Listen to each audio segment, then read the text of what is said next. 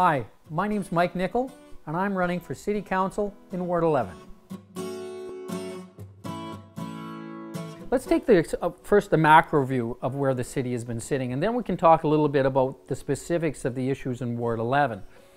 The macro view is that we've run up a considerable debt, $2 billion worth now, and money now is getting tight. And so now more than ever, we have to start looking at doing things differently. You know, the administration very often, and I can speak this with great authority being a former city councilor, that they only give you two choices. They say either we have to cut services or we have to raise taxes. And you know what, to my travels, and I've done a considerable travel around the world through my businesses, those are just false choices.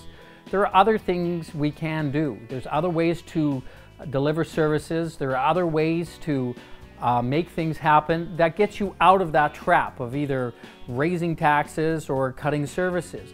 And I think that's what city councilors need to do. We need to bring these fresh ideas, and we need to make City Hall more transparent.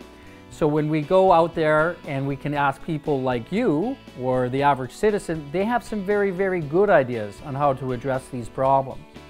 And later on through the campaign, I will show you some of my ideas on how to deal with them. Then we can turn around and look at the micro issues that really, you know, all politics is local.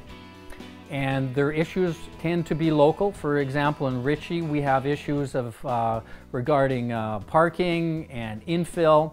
You can go to Hazeldean and you can talk about the humongous potholes that they have.